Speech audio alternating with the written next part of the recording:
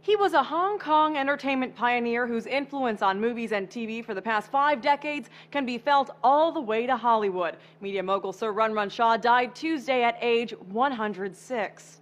Shaw is credited with creating and nurturing the martial arts movie genre and Chinese cinema. His long list of achievements includes producing Hollywood films, building a TV empire, and yes, even being knighted by Queen Elizabeth II.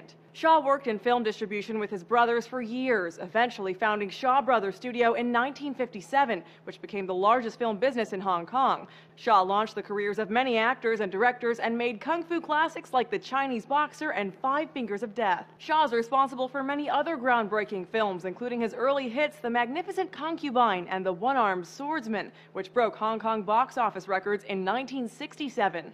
Soon, Shaw helped the studio reach Hollywood from Hong Kong, eventually co-producing films like Blade Runner, starring Harrison Ford in 1982. A film professor at Chapman University told the Los Angeles Times that there are almost no fight scenes in Hollywood movies today that don't rely on Asian martial arts, and that's directly attributable to these martial arts movies that the Shaw brothers brought over in the 1970s. Shaw's films have inspired some of the greatest Hollywood filmmakers, including Quentin Tarantino, who gave many nods to the Shaw brothers in Kill Bill Volume 1.